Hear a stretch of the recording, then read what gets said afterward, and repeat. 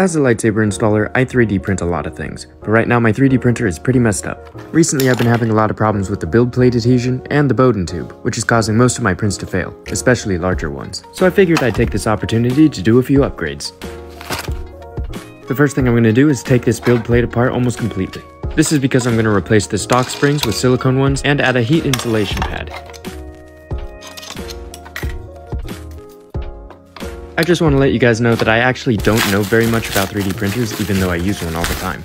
So these upgrades today I got from Scott U. John's videos on YouTube. Go check out his multi-part Ender 3 Pro upgrade series. It's awesome. Now that the heat insulation is on, I have to poke holes in it with the screws. After that's done, I can add the new silicone springs. Hopefully these make it so I don't have to level the bed as much, especially once I get an automatic bed leveler.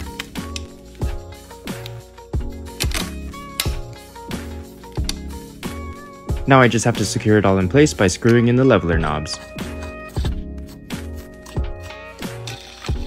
I forgot to mention that earlier I removed the magnetic surface to make room for the glass plate. These bed clips will help it actually stay on the heating plate. Yeah, these things are incredibly strong. I highly doubt this glass bed is going to go anywhere. Now in order to replace this Bowden tube, I have to plug the 3D printer back in so I can heat up the nozzle and remove the filament. Once that's done, I just have to unclip the Bowden tube and pull it out.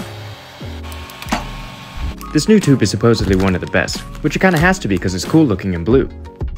In all seriousness, my old tube melted in quite a few spots. This new one shouldn't do that, and it just so happens that the blue looks way cooler than the white one.